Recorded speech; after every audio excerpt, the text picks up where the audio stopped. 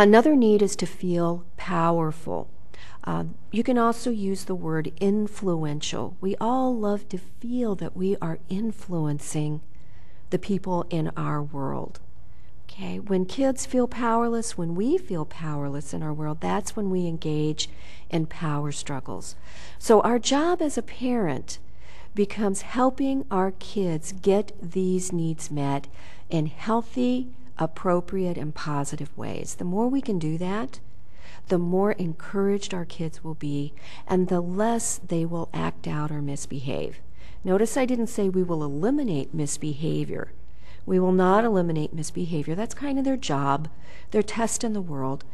What we can do is help them learn to get their needs met in positive ways so we can really raise the level of cooperation and helpfulness at home.